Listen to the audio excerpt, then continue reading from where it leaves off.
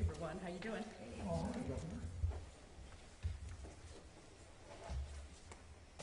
It's good to see you all. Thank you for joining us.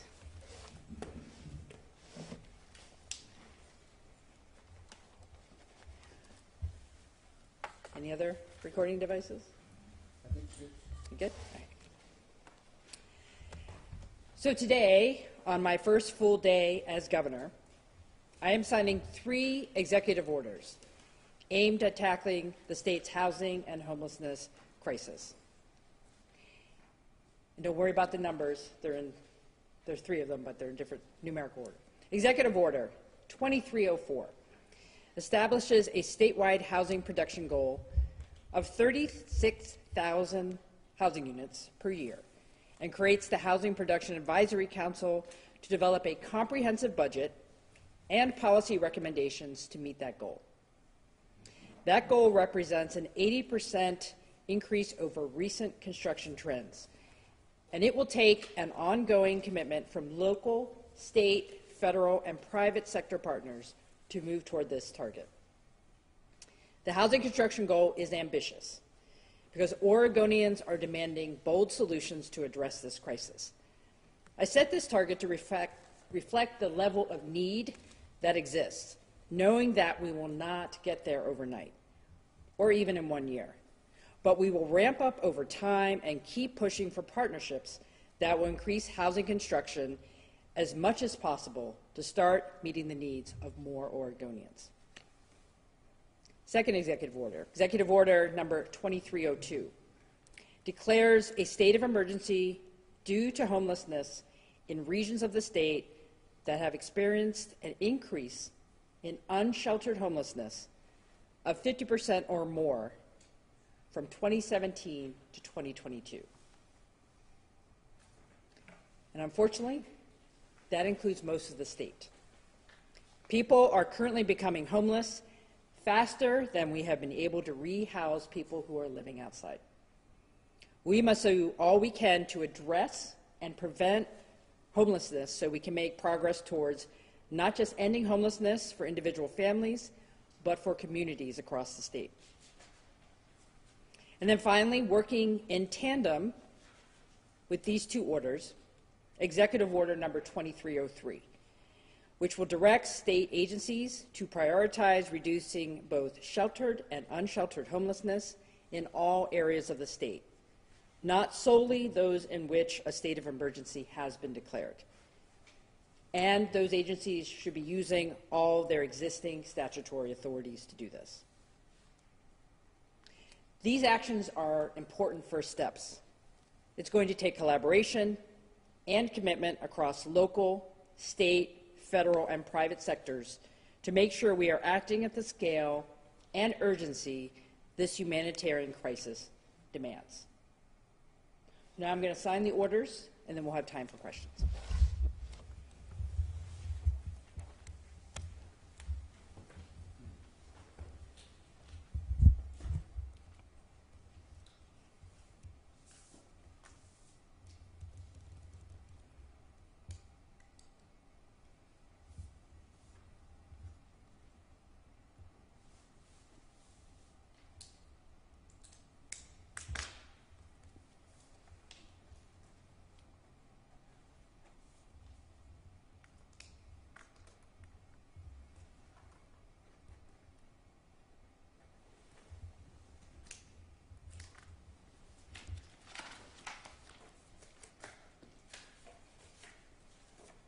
Them all. There you go.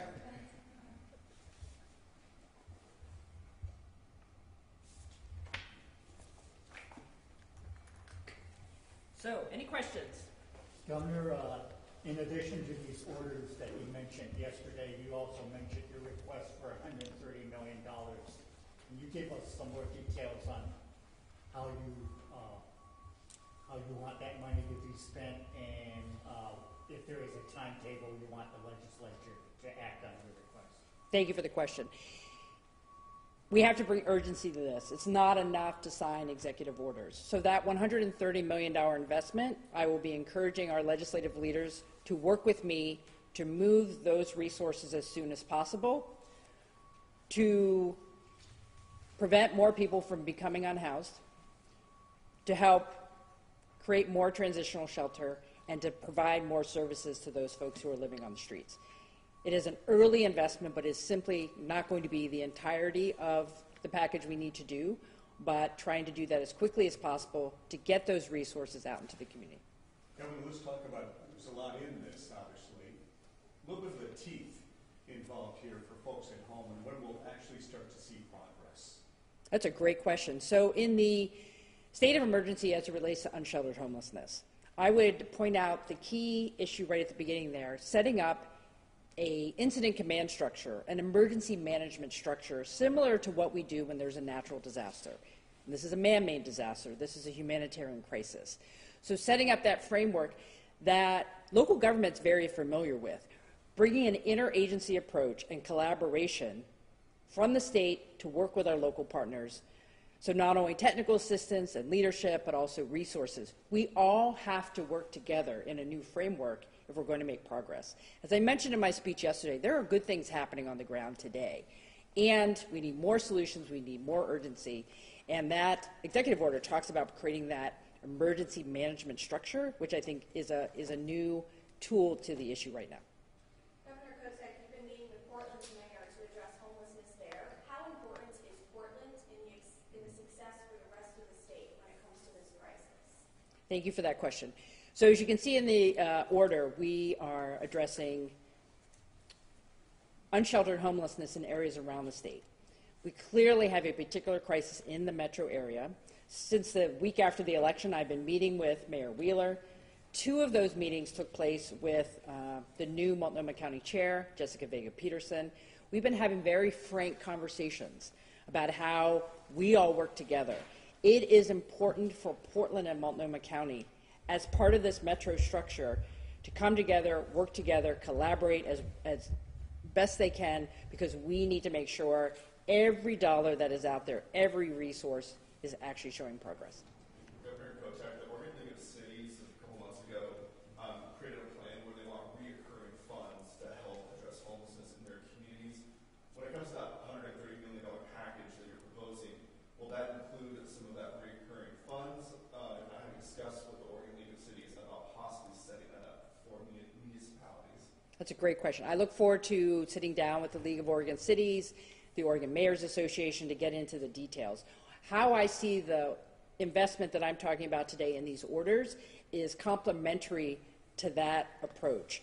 There is going to be a longer conversation in the session about their proposal, and I've been talking to local mayors just today, in the metro area in particular, saying, here's what's happening, we want to work together, we're going to partner, and it's not an either or. We need to do this, and we need to consider your proposal, because there is a lot at stake, and we all have to work together. Governor, there's another piece to this, the mental health component, when it comes to people who are homeless and living on the streets. Where is that piece of it? Because a lot of people say, look, you know, you're throwing more money at a situation, and there's still more people coming in, still more people setting up tents, that this really won't do it. Well, there are many aspects to how we're going to solve this issue, and I've been very clear in the priorities for our budget development and the priorities in the early months of my administration. Housing and homelessness, behavioral health, both mental health and addiction, and making sure our students have what they need in our schools. We are in the midst of developing our budget for the next biennium. Behavioral health is a top priority. We have to make sure that when people are ready for services, can we connect them to services? Is the workforce there to serve them? And it's not one or the other. We have to be doing both. I'm excited about the new leadership at the Oregon Health Authority with Director Schroeder. I'm excited about the new hire for our behavioral health director. We are going to put as much urgency into that side of the challenge as well as the housing and shelter side. Without the pandemic money coming in anymore, where are you going to get the money from? Republicans say they won't vote for this unless there's cuts made elsewhere. Well, I don't know what the Republicans are saying about the budget yet, but you will see in my budget that will be out by February 1st a commitment to housing and homelessness and an equally strong commitment to behavioral health, because we have to do them together. Governor Kotek, how do you plan to speed up processes for permits and reviewing for housing, as that can oftentimes slow down housing construction? How are you planning to speed those up so that these new targets in this executive order can be met? Well, thank you. As I said yesterday, we need more housing. And this advisory council, excuse me, that we will be establishing the membership for will be looking at all those issues. We have to break down the barriers that are keeping housing from being built or taking too much time. And so that will be a piece of it. It's also going to be about the workforce, who is going to do all this additional housing. How are we going to finance it? But I can tell you right now, we will be talking about streamlining and reducing red tape. So if you're ready to build, you're not being held up by bureaucratic barriers. Governor, I'd like to follow up on that with a two-part question. We need more people in the construction industry, as you just alluded to. How will we get those workers? And secondly, people say there's not enough buildable land. So what are you willing to do as far as increasing the amount of buildable land, i.e. consider increasing urban growth boundaries? Well, Dick, you know, one of the things that I've worked on is making sure we are building more and different types of housing within our urban growth boundaries. I don't think we have met our goals there. So we have a lot of work to do. We have to have all kinds of housing at different levels of affordability. And you'll see in the advisory council, it's not just one type of housing, but we need all types of housing to meet different income needs. When it comes to the workforce, I was so excited to visit a lot of high school programs during the campaign. We're focused on career and technical education, which we are better funding now because of the Student Success Act, to provide programs for young people to think about getting into construction. Actually, some of these programs are building homes as part of their school projects.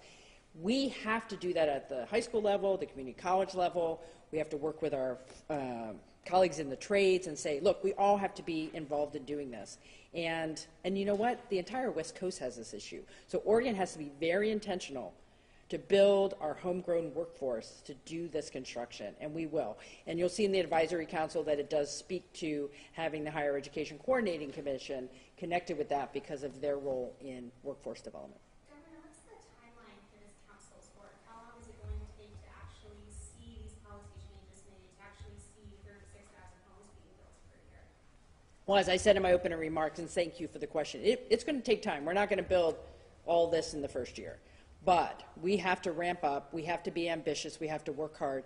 I'm hoping to designate that advisory council as soon as possible. Remember, this is only my first full day on the job. I'm wearing sneakers because I didn't pack other shoes when I moved to Mahonia. So let's be clear. But we need to get that advisory council up and running. They're supposed to have initial recommendations to me by the spring, and hopefully we'll have some movement in this session. But definitely a full set of recommendations.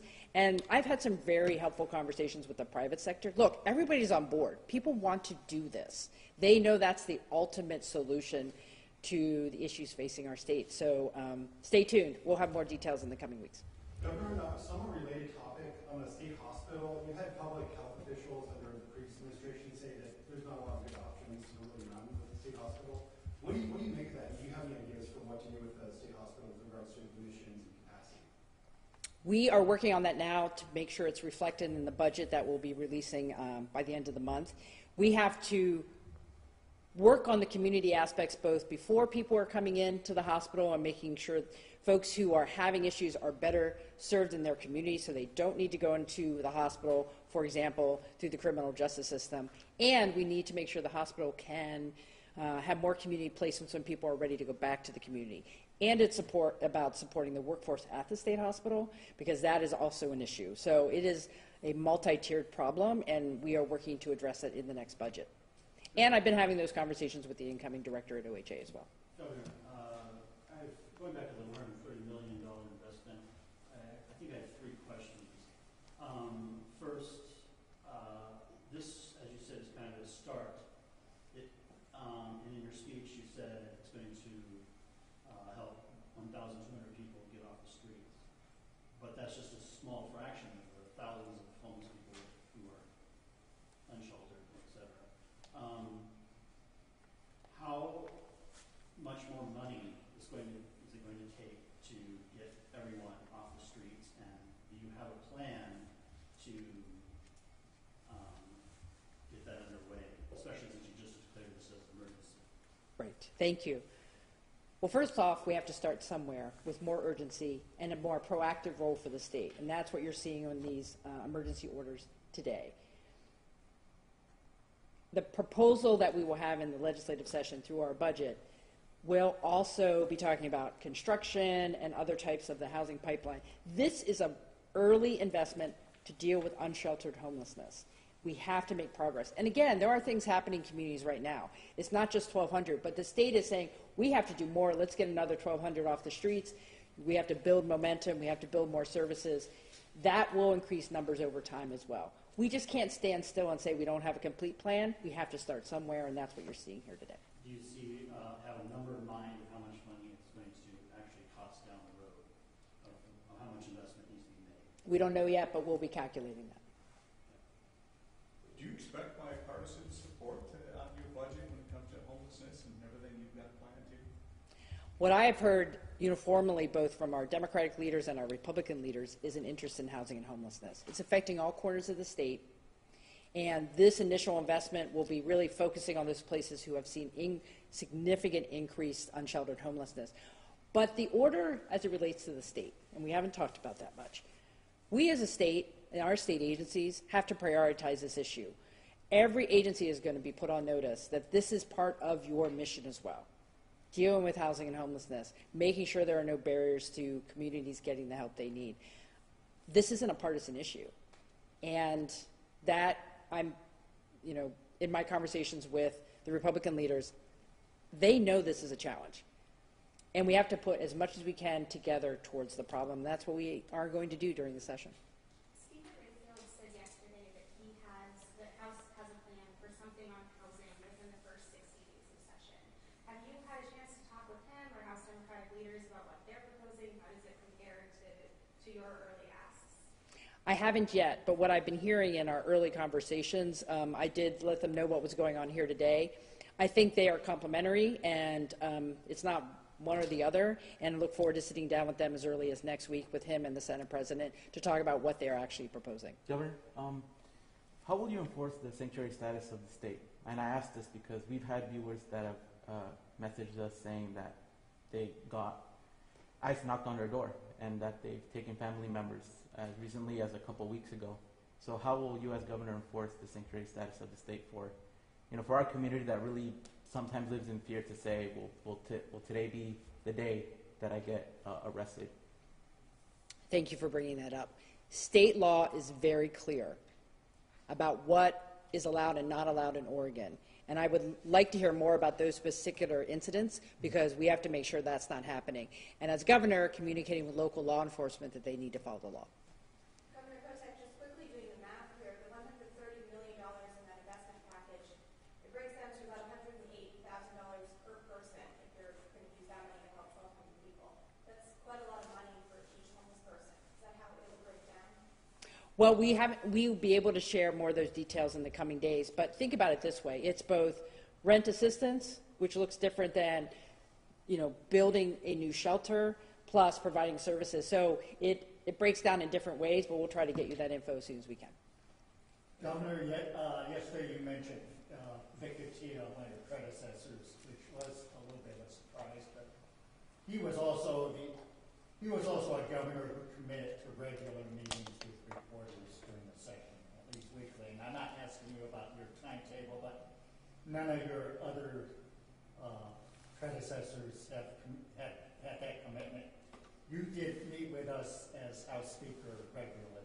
You missed that, didn't you? I promised to have peppermint patties. It'll be great.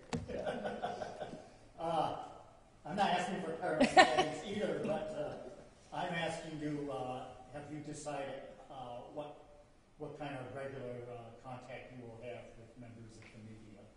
Well, I'll be honest, we haven't set that schedule yet. This is my first full day in the office. However, I've enjoyed my media availability when I was Speaker of the House. I think it's important to have those ongoing conversations and not wait for everything to pile up. So I'm hoping we can do that on a regular basis. We just haven't figured out the schedule yet. So. Sorry, I was just wanting to clarify what your I know you said initial recommendations likely by the spring for this team, but any clarification on what exactly you're hoping this team will be able to accomplish, or what it might look like, especially I know community partners who might be concerned, is this another agency we have to coordinate with, or, you know, exactly what those recommendations might look like. Thank you. About the Housing Supply Advisory Council. So that's a really helpful question. So I think what's really important is to look at how we're doing business now. One of the themes that I talked about yesterday in my opening remarks was accountability and better customer service. We're already approving permits now. We're already doing those things, but some of them are too long in certain parts of the state. Local government needs to be encouraged, and whatever we can do at the state to make it easier for them to do approvals, we need to get there. As I was responding to Dick, we can do more production within the urban growth boundary. We don't need to have a big land use conversation right now, although that might be in the future. What we need to focus on is how do we do our business now? What are the existing programs for getting people into construction? How do we expand those? So I don't see new programs per se. I see looking at the work that we're doing now, making it more efficient and effective, and expanding those types of things that we need to actually reach the goal. Construction workforce and different types of financing, so we can actually get these projects started as soon as possible. We have time for about one or two more questions. Okay. And then we have to wrap up. Anyone had a question yet? Okay, no one's jumping in. Go ahead. The legislature approved $400 million last year in housing and homelessness funding. Are you going to oversee the allocation of that? Is that going to take priority over this $130 million that you're going to ask the legislature? How do you see those two, funding packages coming together? Thank you. I see the investments we've made in the current biennium as additive to the future. We allocated money, for example, on preserving existing affordable housing. We can't lose any currently affordable housing that's out there that could have been subsidized by the federal government in the past. So we have to make sure we have that. We have to continue that work. We had programs to increase down payment assistance for people to move into home ownership. We got to go down that path as well. We have to continue to do LIFT, which is a state-bonded program to build more affordable housing. All of those things have to continue to move forward, and then we got to add on it because our goals are not being reached. That's been good work, and it has to continue to happen while we take on new issues as well. The $130 million in unsheltered homelessness is a new, more assertive role for the state with working in local communities through these emergency orders. The state is here to be a key partner. We're going to put money, we're going to put talent, we're going to put energy into this because Oregonians have said we have to solve this issue.